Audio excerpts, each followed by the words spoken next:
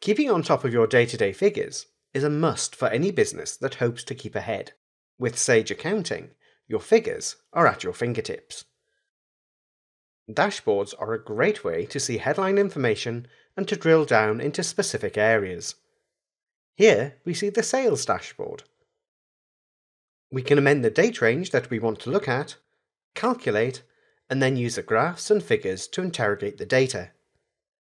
The net sales, other receipts, sales invoices, and sales credit notes appear on the chart. You can choose which of these appear by clicking the relevant option from the bottom of the chart.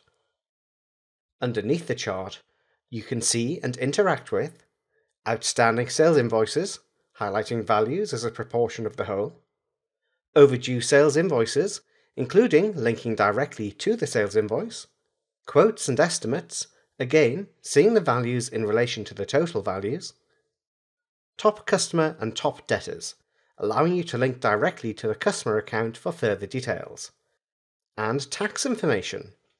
Similar information can be interrogated through the Purchases tab. For further information and more in-depth courses, visit Sage University at www.sageu.com.